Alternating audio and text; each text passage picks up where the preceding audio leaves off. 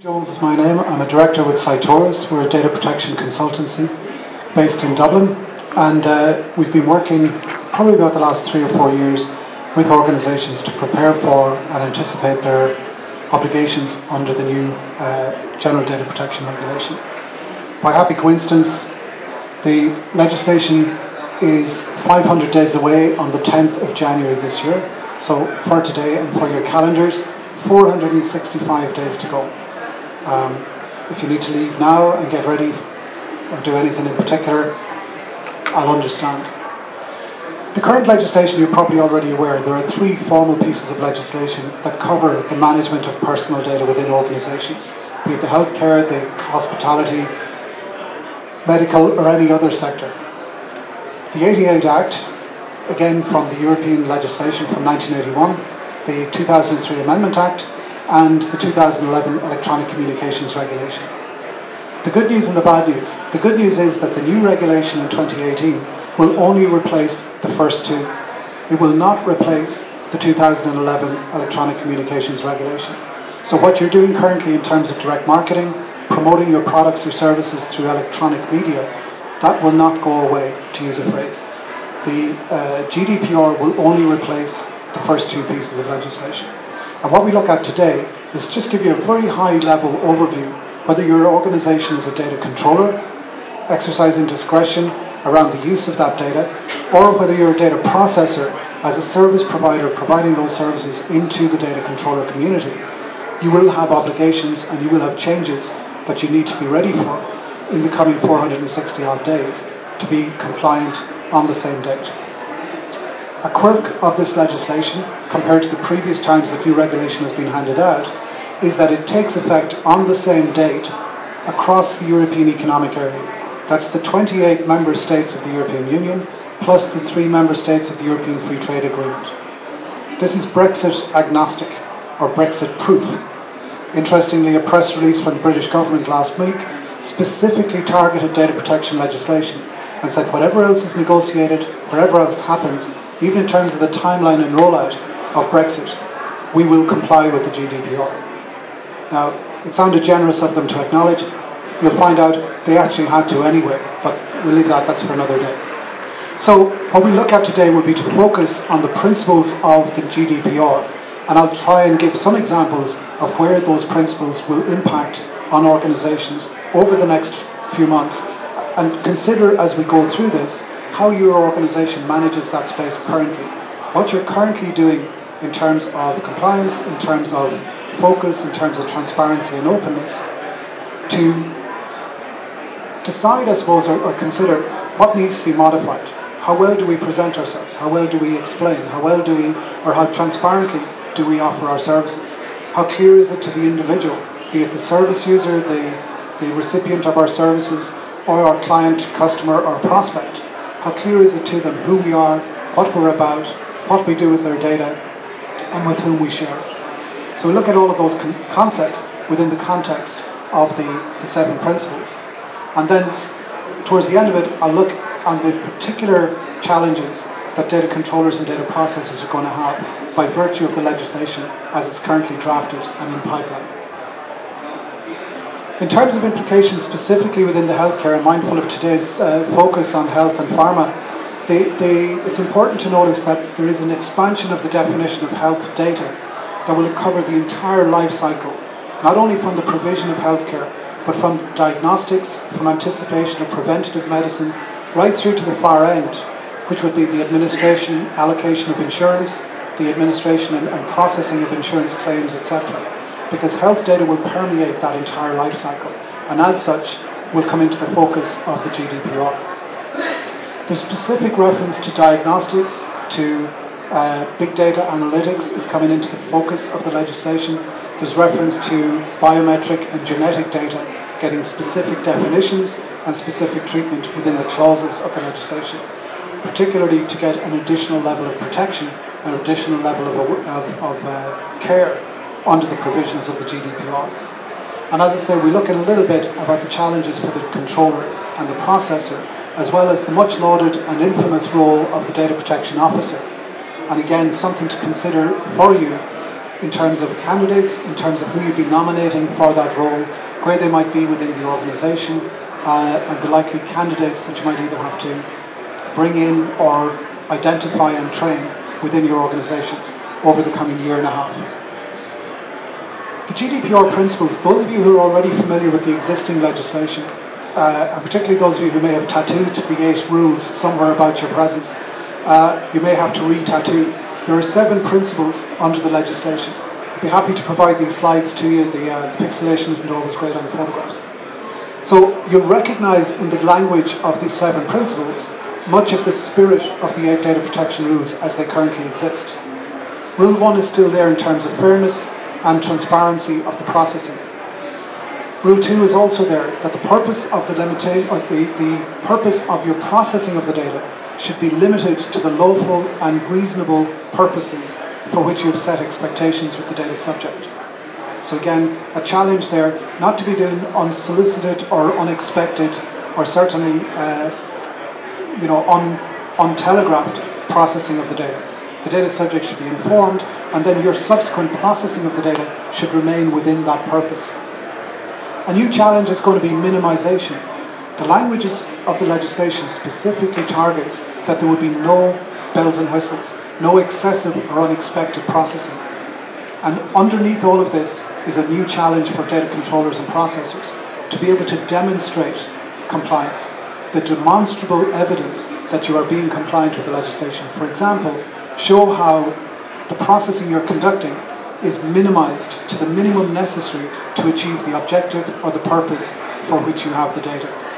That element of minimization, but also the element of demonstrable evidence, is going to be a permeating factor under the new regulation. Rule 5 is still in there under Principle 4, your obligation to keep the data accurate and up to date.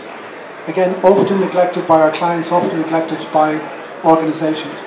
There's a degree of complacency creeps in once you have the data, and once it's in a safe place, who can get at it? And the reality is that the world keeps moving. So circumstances change. People's preferences, people's location, people's name, even people's level of interest will modify over time. And it's in your interest, particularly from a marketing, from a diagnostics, or from a research point of view, to keep track of and keep up to date with those changes. So the degree to which you invest and put effort and resource into maintaining the quality of your data will fundamentally impact the quality of your campaigns, but also the confidence that you have in funding or in sending that data out. So again, no change there in that point. Number 5, Principle 5, is an echo of Rule 7 for the current legislation, and that is to keep the data for as long as necessary, but only at that point to consider the appropriate destruction. A nuance has been added to Principle 5. The legislation specifically says, keep the data in a manner that allows identification for as long as necessary.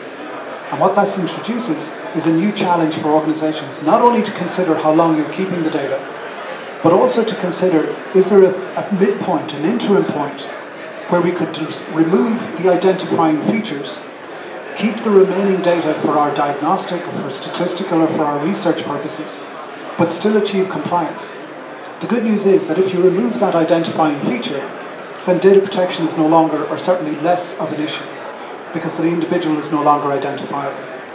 But for organizations considering their retention schedules or their destruction schedules, Principle 5 is going to introduce an additional consideration, and that is, do we actually need to be able to identify the individual? Could we achieve the same objective without doing so? And if so, let's introduce a process that removes that identifying element at the earliest possible point in the life cycle. Rule 4 is still out there, good old trusty, reliable source of all those headlines. Rule 4 around security of the data and the confidentiality of the processing. So again, no changes there. Equally unhelpfully with the previous legislation, the legislation doesn't tell you how, it leaves that up to you. Whether it's, all it does is remind you that your legal and your security obligations apply equally to your electronic as well as to your manual or paper records. So your encryption, your processing, your premises, the level of accessibility, the authorization levels of staff, the appropriate training and awareness of staff, etc. We did a survey about 2 years ago for a similar conference, And one of the key findings from it, having spoken to 400 companies who experienced a data protection breach, was that 72% of the breaches were attributable to the deliberate, non-malicious actions of staff. A lot of those breaches would have emanated or incarnated as a breach of Rule 4, Principle 6, failure to keep the data safe and secure.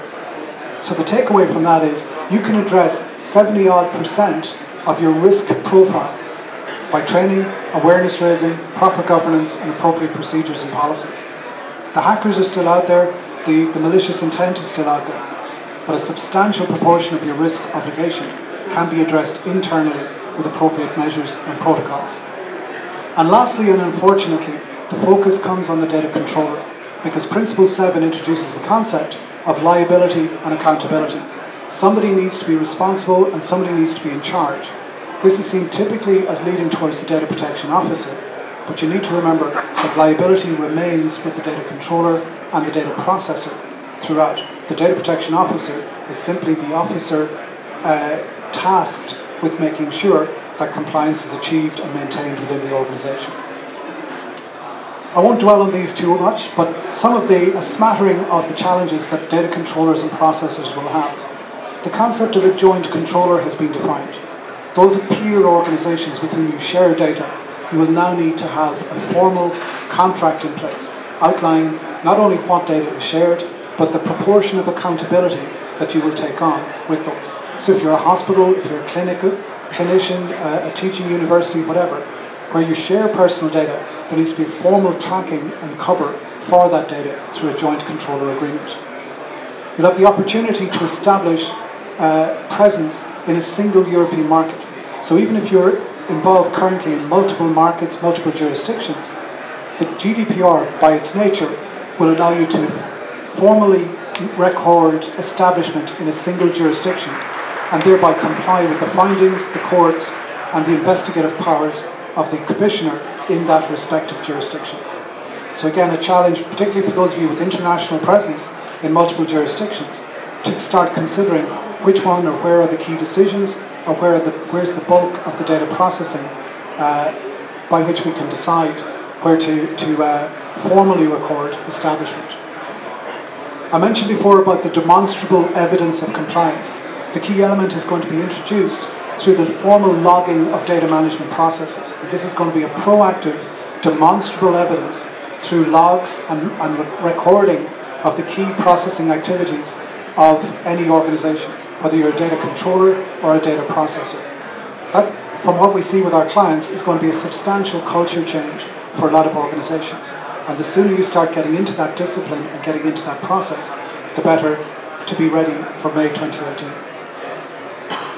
The last one I mentioned there was the privacy impact assessment. The legislation is introducing the concept of privacy by design and default. In shorthand, it means any proposed change that will involve risk or introduce risk to personal data within your organization. This could be a new system, it could be a new application, engaging with a new service provider, moving into a new market, or even providing a new service. To the extent that it introduces risk to personal data, you will be required to proactively conduct an impact assessment, evaluate the risk of that, and put appropriate structures in place. Not only to conduct that process, but to document it and have the evidence to hand if it's ever challenged or queried at a point in the future. So again, a substantial culture change for a lot of organizations. The last point I'll mention, is in the context of the data processor. You're probably familiar with the fact that currently, if you engage the services of a third-party service provider for your data management activities, you must have a data processor contract in place. The legislation is relatively quiet on the fact other than that it must exist. The GDPR is introducing not only the promotion of that principle, but also the fact that every contract must now contain 12 specific itemized clauses that must be addressed. Things like the right of access, the obligations and parameters within which the processor operates, their obligation towards confidentiality, their obligation to respond in a timely manner to the requirements of the data subject or of the data controller.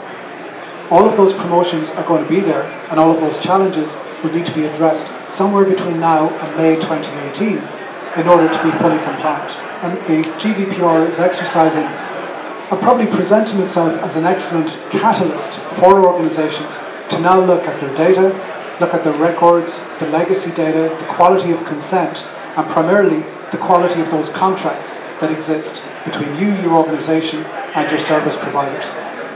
So I'll leave you with those thoughts. It was only a bombardment, and apologies for the rattling off of the various considerations. We're outside, we're at stand number 117 over at the corner there, perfectly located just inside the door. Thanks again to the organisers for that. And we're here all day. If we can follow up with you or if we can answer any questions, we'd be more than happy to do so. Thanks very much for your attention.